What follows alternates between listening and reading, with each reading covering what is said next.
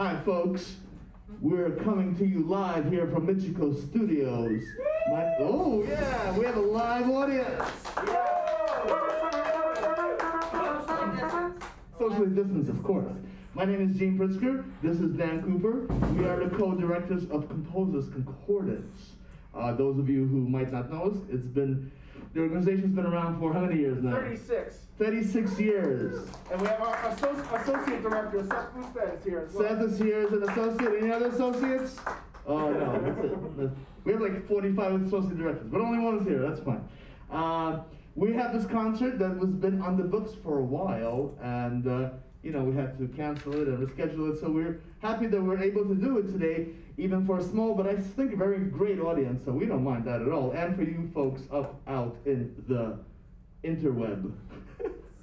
Yeah, so the program is We the Whole People, and it is in tribute to the whole effort, starting from Susan B. Anthony, the whole effort for women's suffrage. And we have a whole range of compositions here, which were written especially for the event around this theme. And many of the composers here in the audience are participating as musicians. And we have great vocal works and instrumentals planned here. Yeah, and a couple of the composers are not here. I think both of them are in California, and they are on Zoom, and they're going to talk. And you're going to see them. They're on Zoom. Wait, is both of them there or just Madelyn? They're going to be there. Okay, we're going to find. There's going to be two composers in the virtual world who will talk about their pieces when we come. So we have, believe it or not, this month we have 4 concerts. We just had one. We had Conga Mania on the first. We have this one. Then we have Clarinet Motion coming up on Monday in New Jersey at William Patterson University. So far, everything's not being canceled, so we're doing it. And on the 29th, we have our 11th annual, so it's the 11th year, Composers Play Compose Marathon, where we get about 20, 25 composers to play their own music at Drome in New York City, Lower East Side. And so far, that one's in the books. We have the 50-person capacity in the club, 20%, I think. So we're going to do it. It's going to happen. But yeah, go ahead. As always, we want to thank all the amazing composers and this incredible ensemble. We'll introduce you to the musicians soon. And the composers are going to speak about their works just before they're played. Actually, for the first one, Jay's going to speak after. Oh, okay. Yeah. And with one exception, that'll be the first piece. But I can say the title? Sure. It goes with the title of the program. It's We the People by J. Elfenbein. And before we play his piece, our singer, mezzo-soprano for the evening, Jessica Bowers, is gonna come up. And she is gonna read the original Susan B. Anthony, some of it, speech. Okay. Sorry. Enjoy the concert. So this is the first couple paragraphs of the speech that Susan B. Anthony made in 1872 after she had been arrested for voting. So she says, "Friends and fellow citizens, I stand before you tonight under indictment for the alleged crime of having voted at the last presidential election without having a lawful right to vote.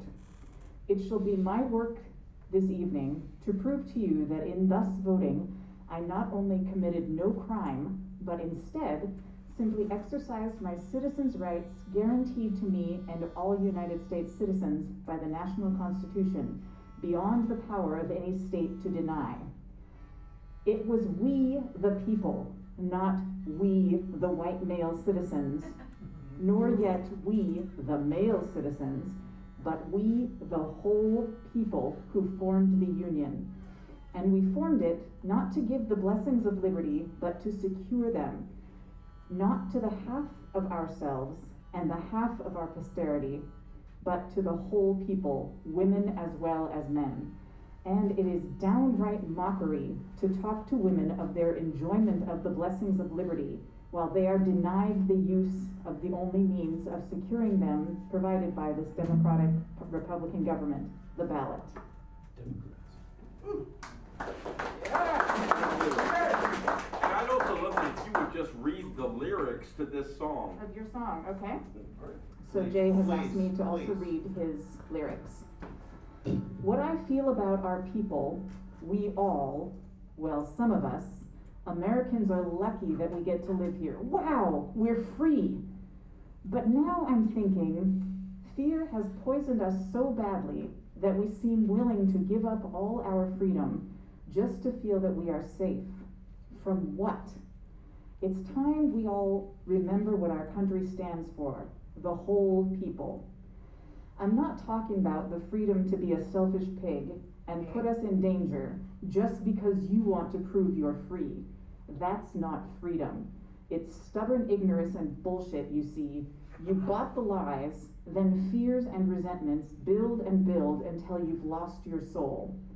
It's time we all remember what our country stands for, the whole people.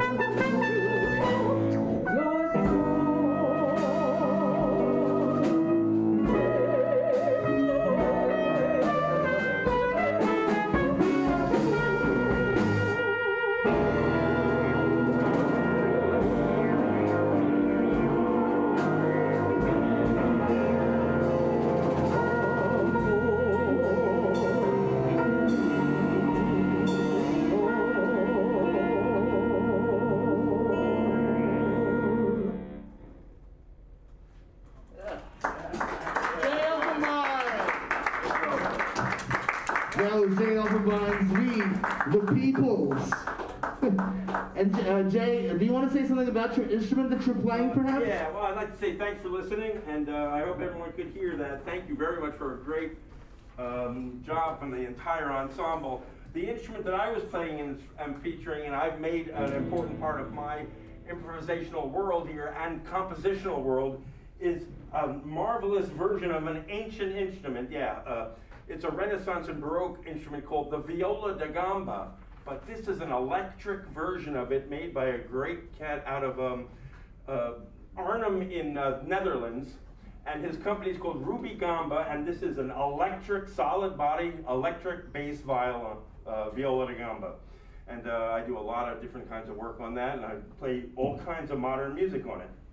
I also play Baroque and other kinds of music, and thank you for listening to my music. Great, thank you, Jay. We're going to move on to a piece by Seth Bousted, and it's called Marginal Capacity, which Seth is going to tell us about because I don't know what he's talking about. Seth! Damien, our wonderful percussionist, was calling it marginal sagacity, which I really liked. It's the same idea, though, really. Unfortunately, the title is actually a kind of a pessimistic title. When I was thinking about the theme of this concert, and as Gene and Dan said, it's been percolating for a while, this concert, I was just kind of questioning, especially this year, what is the capacity for human beings to really care about one another? And when I wrote this piece, I was feeling like it's marginal. Unfortunately. That's not to say that this piece is a bummer, though. But I do take a kind of a little bit out of the American Minimalist book. There's some repeated patterns in the piano that kind of represent just the looping patterns of human behavior. And I hope that we learn and move on and move forward as humans. And I hope you like this piece.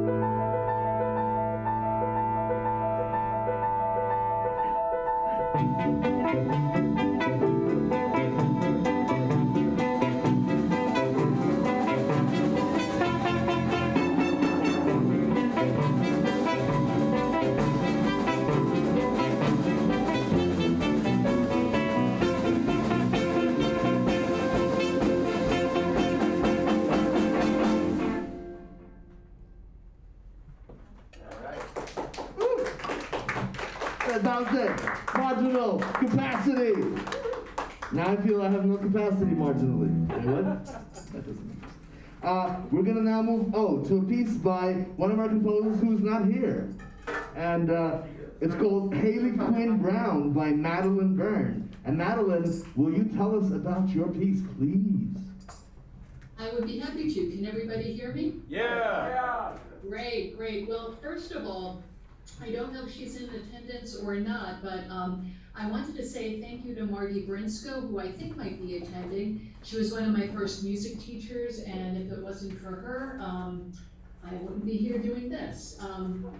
Also, I want to say thank you to Gene and the Composers Concordance for offering me this opportunity.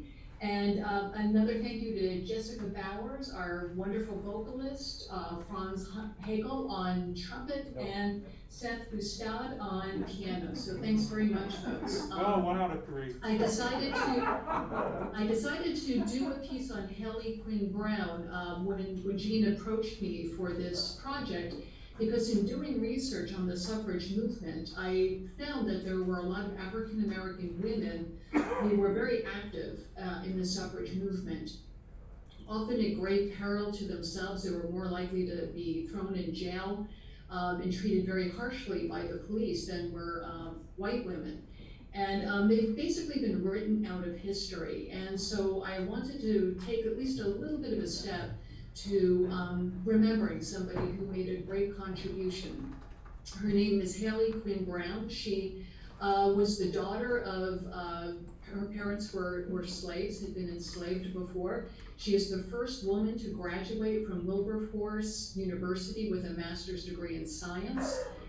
She spent a lot of her career working as a teacher in plantation schools and in really impoverished places, built them up, and she ended up, through a course of events, becoming a world-famous public speaker, and she would speak out about racial injustice and about the suffrage movement.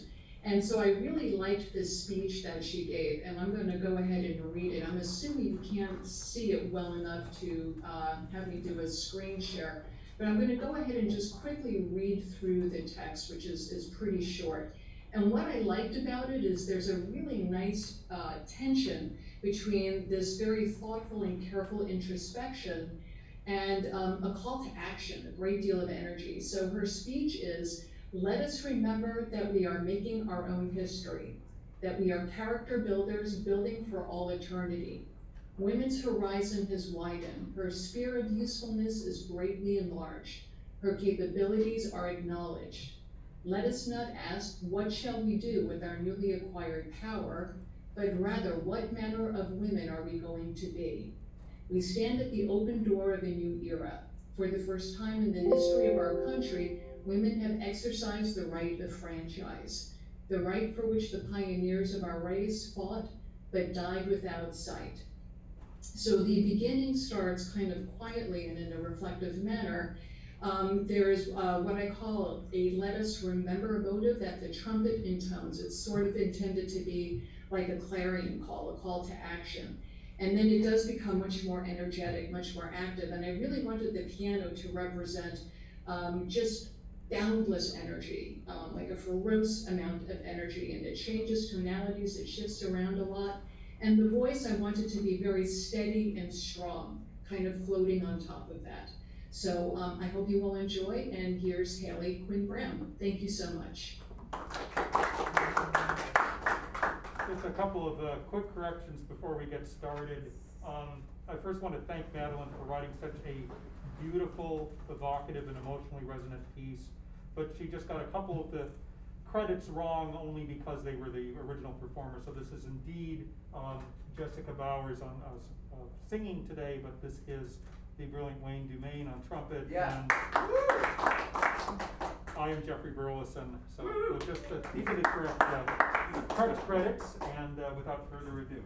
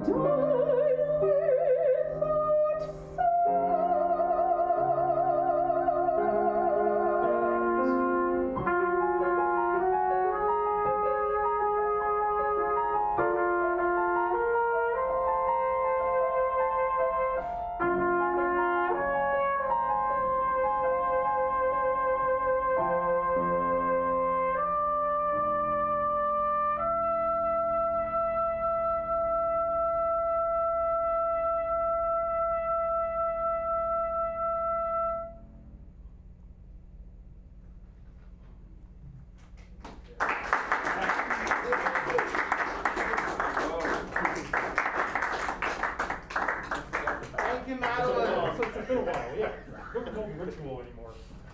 So, thank you, Madelyn. Great piece. Thank you, Madelyn. Very good. Thank you. You all are awesome. We're gonna go now to a piece by myself. called, thank you. Yeah. Well, so I like the word we. It's just a nice sounding word. So I call my piece we. And you know, of course it could mean anything, but for this concert it means we the whole people. So we are gonna play this piece for you now. That's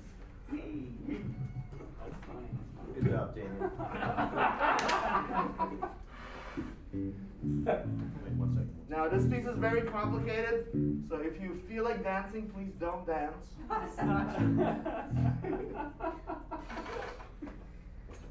Unless you really want to. Everybody ready?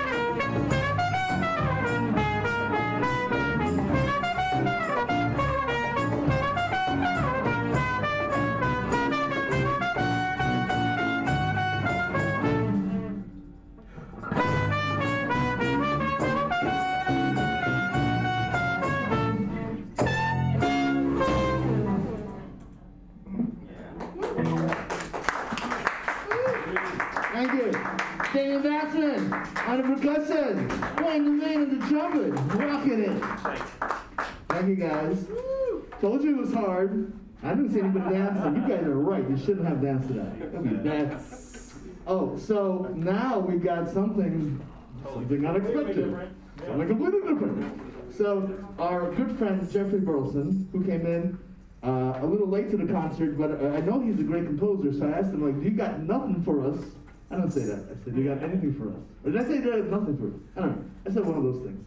To do with the subject matter. And he did. He had something. He's going to tell you about it. Okay, well, Do you want to do this one? right, more or less. Sure, why not? More or less? More or less. More or more? The following arrangement slash mashup you're about to hear is something that I created in June in the midst of the Black Lives Matter protests catalyzed by the murders of George Floyd, Breonna Taylor, and so many others. So I put together this piece and recorded it and put it on YouTube on Juneteenth.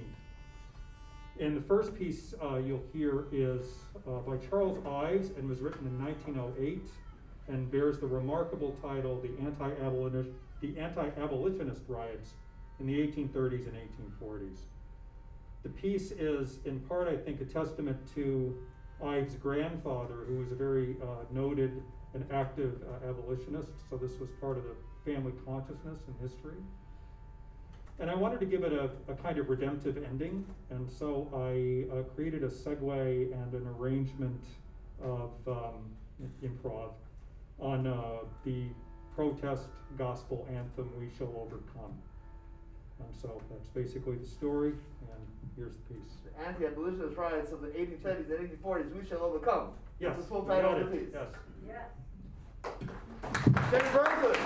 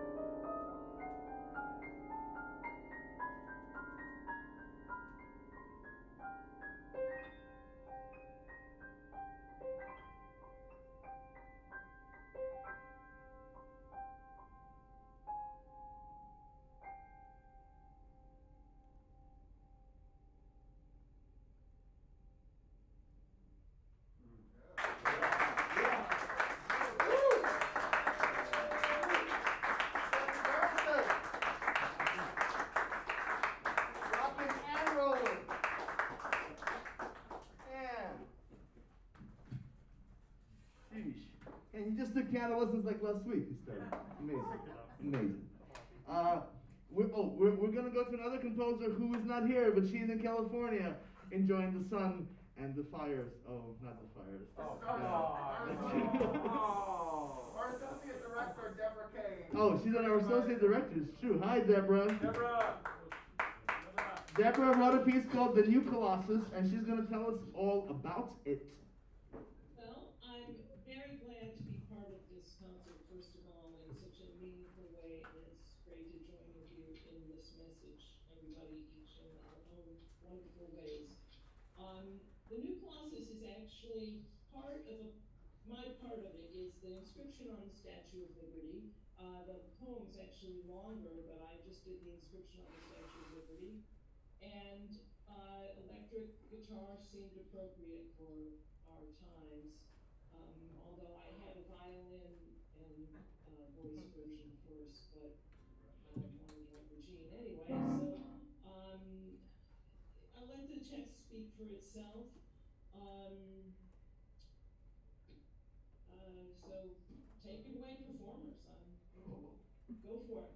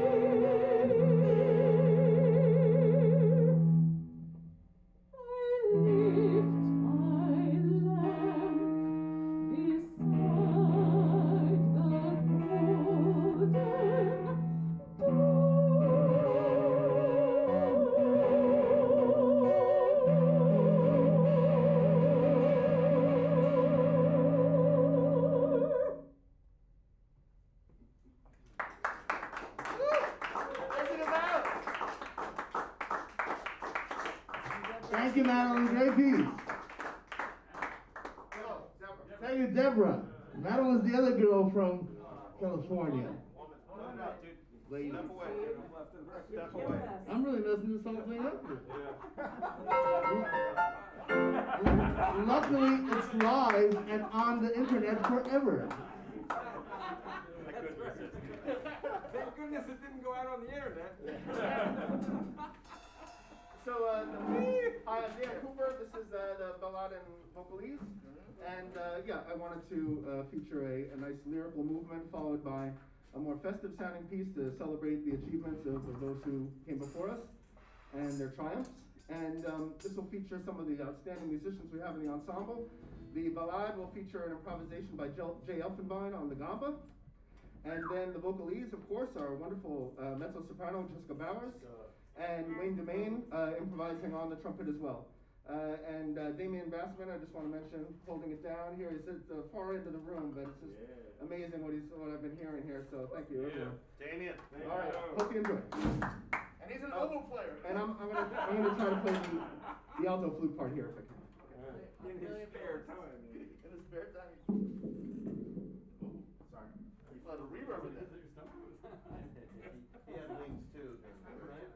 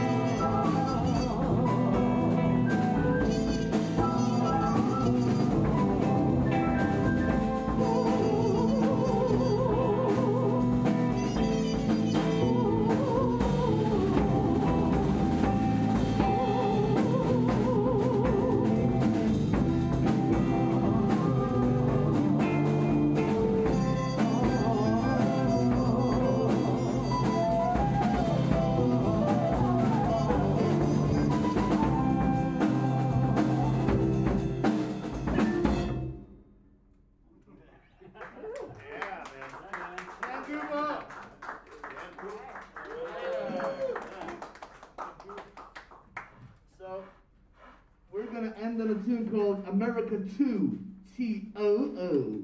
Because there's a lot of twos. And this is by our good friend, David Rosenblatt, who, I don't know, he's not online? He's like, he took his anniversary vacation and a little too seriously.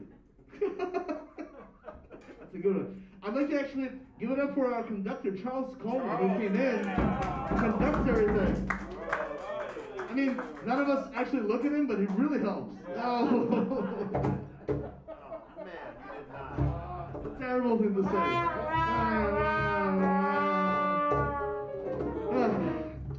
Thank you for joining us out in the space on the inter thingy, webby, in the thingy, and I'd like to thank our video director, James Lane. You can't see him, but she's seeing what he's seeing, and he's making you see what he wants you to see. I don't know what I'm saying. Here's America 2. The lyrics are by somebody I can't say because Dave's gonna get sued or something. I don't know. So they're beautiful lyrics. I think it's a poem, and we're gonna. Dave, if you're watching this, I hope you're having a nice vacation. Say hi to Melanie. I'm getting too personal. Let's wrap this sucker up. Here we go, America 2.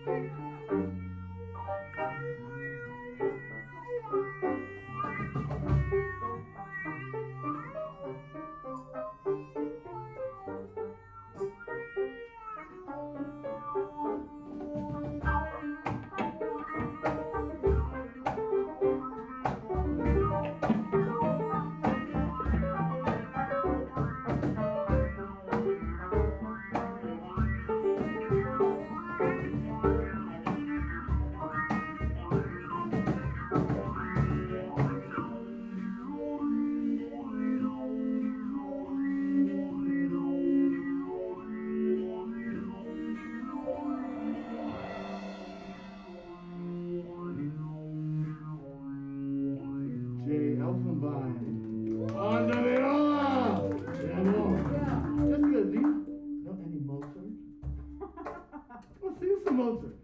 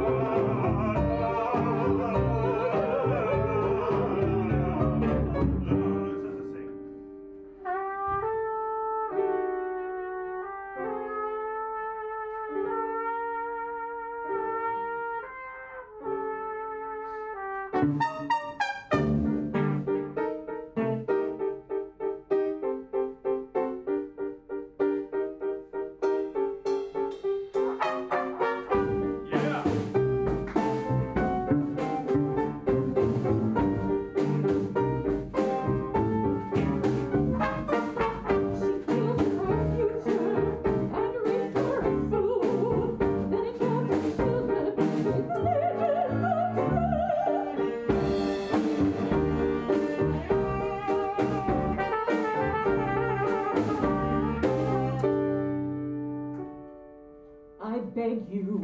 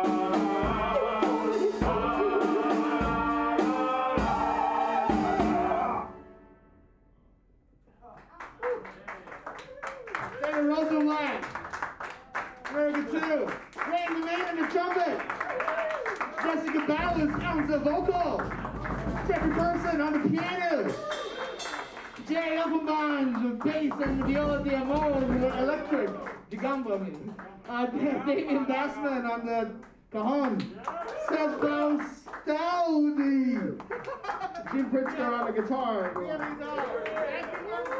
That is our show. Thank you for coming. Thank you for coming out. Join us next time on The Price is Right. Wait, wrong show. No, join us next time on the next show. We're going to have one on Monday. Coming to you live from William Patterson University, the Clarinet Motion. 7 p.m. Monday, come on this same channel. You'll see a show you'll never forget. That's the other melody. Peace! Wonderful. Awesome, man.